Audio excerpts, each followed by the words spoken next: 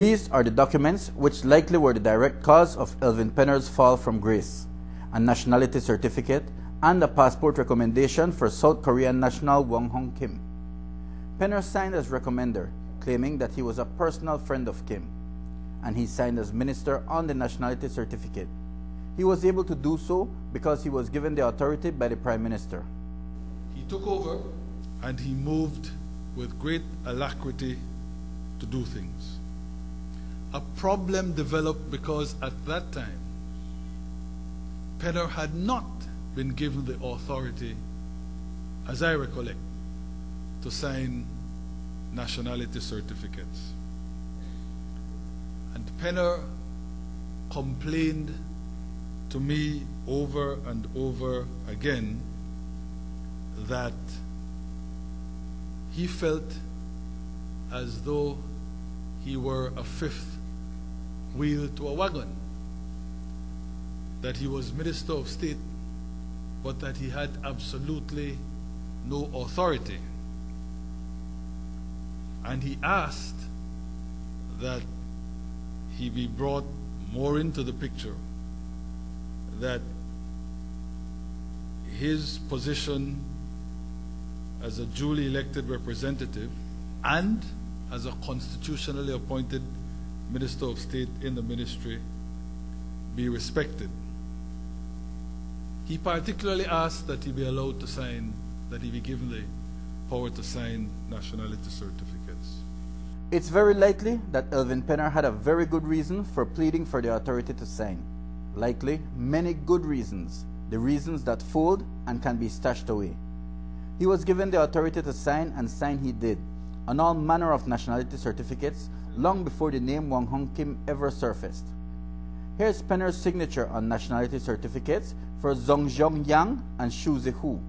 Remember, we went looking for these new citizens to welcome them, but the address listed on the documents was an empty lot.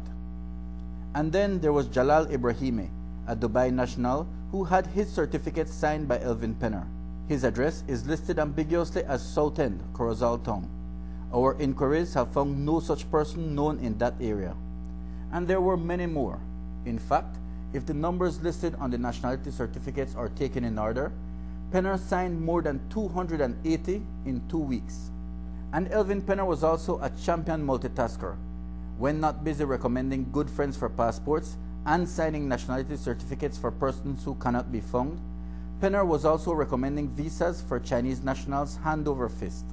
His name has come up repeatedly, week after week, in memos written from CEO Candelaria Saldivar to Director of Immigration Maria Marin, lists of Chinese nationals recommended by Penner. It's amazing that the former Minister of State was able to find time to do anything else. In 1 week in June, he facilitated 17 visas for Chinese nationals. Between May and July 2013, Penner recommended visas for 48 Chinese nationals. We assume he was personal friends with them, on the same basis as Wong Hong Kim perhaps. So where does the Prime Minister stand on this issue? We guess he stands wherever is convenient at the time. On October 10, 2013, this was his stance. I have also said that I understand that politicians have friends, and I know that processes can be slow. If a minister says, well, you know, I did ask the Immigration Department to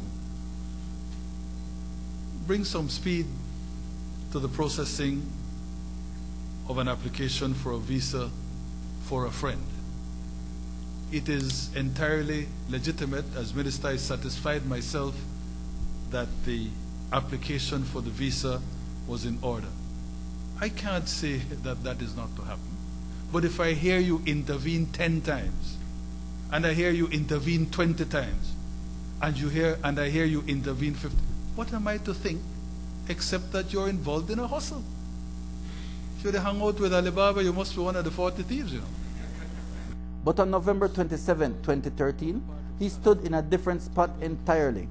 Man, what you have produced is, in my view, not even remotely close to a smoking gun. On the face of it, ministers are entitled and perhaps obliged to write letters of recommendation.